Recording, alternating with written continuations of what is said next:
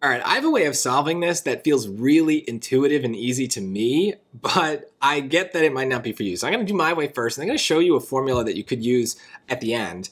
When I look at this and they're asking for the product, or they're giving me the product, I guess, of the solutions, they're giving me a quadratic. It's a little weird looking, but it kind of fits the normal standard form of a quadratic.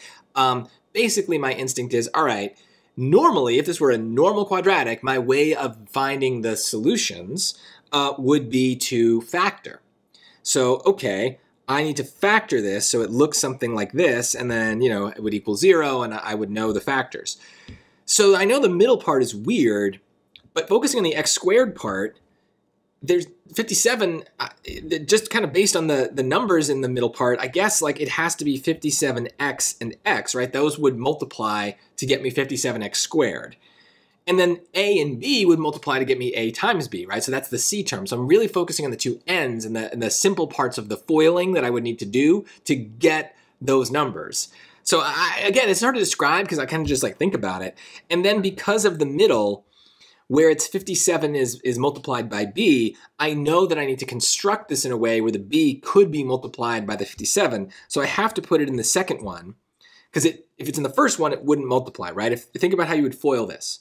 You do 57x times x, you do 57x times b, you do 57x, or you do x times a, and then you do a times b. So that's how we would get this, and because the a's and the b's can't really be combined easily, we'd end up with a weird kind of middle term because we can't smush those numbers into one. We have to kind of keep it as this separate thing.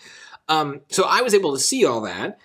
And then if they want the product of the solutions, well, the solutions, you would just set each of these equal to 0. So this one would be easy. That'd be negative b. And then this one maybe requires a little bit more algebra, so I'll show that to you. We would subtract a from both sides. We get 57x is equal to negative a, and we would divide by 57. So this one would be x is equal to negative a over 57. And if they're supposed to be the product of these two things, we multiply them. So they're saying that KAB is equal to the product. So that's negative a over 57 times negative b. So we can start simplifying. The negatives will cancel, and then we'll have the a times the b on the top, and 57 on the bottom. So maybe you can see it, maybe you have to do some more solving, but regardless, the a and the b don't really matter anymore, and this is a 1, and so that's what k is. K is equal to 1 over 57, which is choice A, which is the answer. So, like I said, this may be weird to you. There are definitely some questions in the SAT where there's some sort of formula or whatever, and they kind of just want you to see the right thing, right? They're hoping that you just know how the thing is built, and there's like a moment where a light bulb goes off in your head and like, that's how we got there, and then you can kind of solve.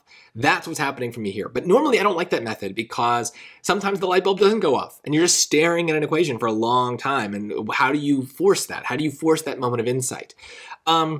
Maybe we could use some strategies here. I think we could arithmetize.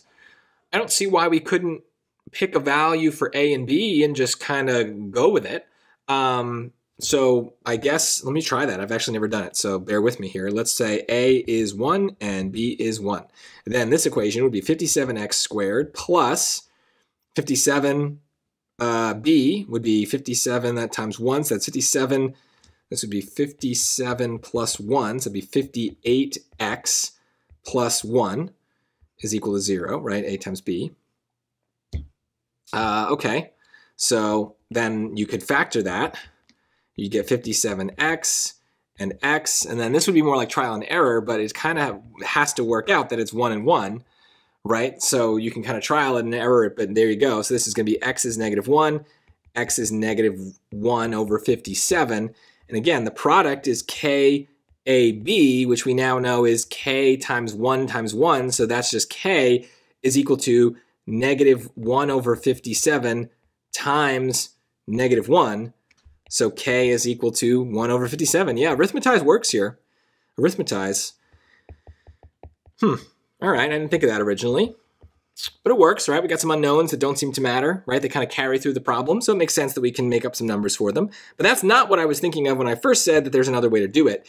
We're going to use a formula that I have never, ever, ever used in any SAT question ever, okay? It is a formula for the product of the solutions in a quadratic, and it is C over A.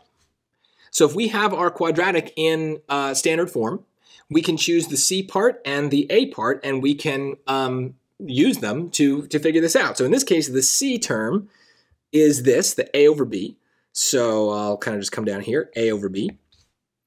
And the A part is 57.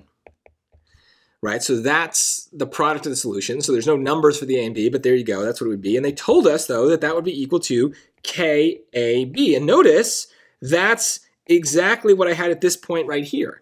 Right, so again, the ABs would cancel, and we'd be left with K is equal to 1 over 57. That is actually probably the fastest way to do it, is to use that formula. But like I said, I've never used that once in my entire time taking SATs, which we're talking about 15 years now. So is that the way the SAT intended? Maybe. Is it a formula we're going to need more? Maybe. But odds are good you don't have that memorized either. So that's why I like these other methods, is they allow us to get it if we don't have this very specific fact. But you might want to add that one to your memory, maybe make a flashcard for it or something. The product of the solutions is going to be C over A. And just to add in one more formula that I do use very often, the sum of the solutions for a quadratic is negative B over A. Those two together, are kind of, in my mind, in the same category, but the sum of the solutions comes up a lot more. I've definitely used that on the new test, the old test. It's definitely much more familiar. So try to memorize them both. Hard question though. Hard question, lots of different paths that you can take depending on how your brain works. So hopefully one of those methods will work for you and you'll be able to get this hard question right.